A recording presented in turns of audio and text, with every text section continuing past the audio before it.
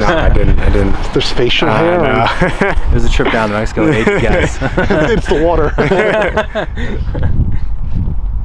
And just talk about the second leg and what you're expecting to see from Chivas. Obviously, they've got the advantage coming on in, but do you expect to see a team that's going to sit back and absorb the pressure a little bit, and how are you guys going to counter that? I don't think they're a team that's going to come here and want to sit back and try to waste time, that sort of play. Obviously, they're going to have savvy moments and they're going to want to manage the game in the right way, but they're a team that hasn't really changed their style in the amount of games that we've watched throughout their season. So their type of man-to-man, high-press, high-tempo soccer, I think that they're going to bring it here and do similar things. Obviously, with us going home, we're going to be a little bit more confident than ever, because we know that we're hard to stop when we're at home, playing high possession, high attacking football, and we're going to create a lot of chances. Considering just, at Chivas, at altitude, the crowd, the heat, teams sometimes wilt. You saw that from Seattle. But when you look back at the game as a whole, I mean, really, the game plan that you guys put out there pretty much worked. I mean, it ended up kind of just being a chance for each side, and they finished theirs and you guys didn't, it seemed like. Yeah, I mean, obviously when you give them a chance and obviously, you make a mistake like I did, a good team like that is going to punish you. They have good players. They took their chances, and like you said, we were pleased with everything else that we did defensively. I don't think they created many more chances. And then for us, obviously, we did create a couple of chances. We were just not able to execute in front of the goal. So I think that now coming back home, like I said, we'll be more confident. We're going to be comfortable in front of the goal. We have a lot of good quality attacking players, and we know that we're going to be able to put one away. So it's being able to manage defensively now and keep a clean sheet, and then try to score as many goals as we can. Does your responsibility change at all, knowing you guys have to chase the game a little bit to get a win, and it's got to be a certain result?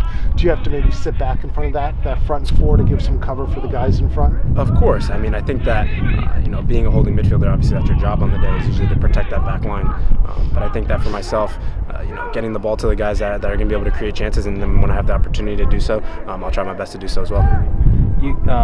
You're a guy who has been lauded for his maturity beyond your years, and also it seems like when you do make that mistake, people are like, "Oh my God," because you've been so steady. Yeah. It's you're a player. It's a game. It happens. Is it just something that you just quickly put behind you? I mean, did you have a conversation with Jesse? Is it even necessary? No, I don't think so at all. I mean, I'm a confident player. I think everybody would know that. It's on to the next one for me. I mean, right after that play, obviously, I'm not thinking about it anymore. I'm trying to chase the game and get a goal and try to do the best.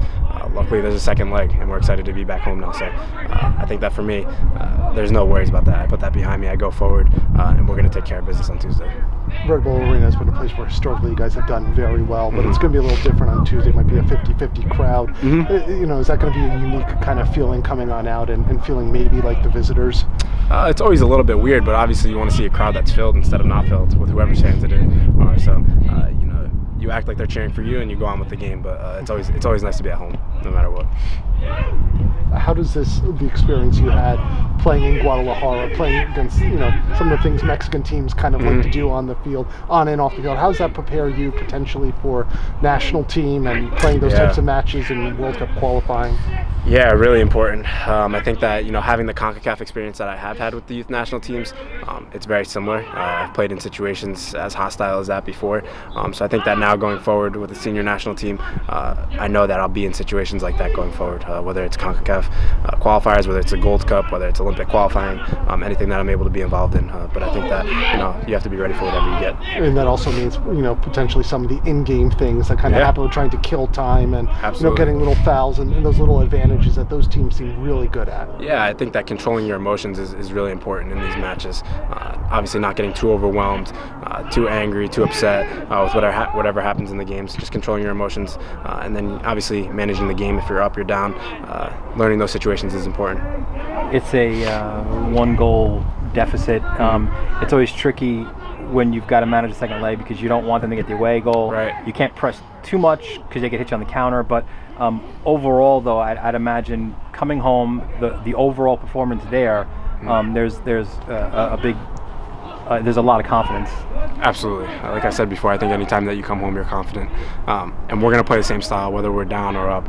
We're going to go after the game, try to score goals. They score one, we have to score three. So we know the task at hand, and I think everyone will be up for the challenge. Thanks. Yep. Excellent.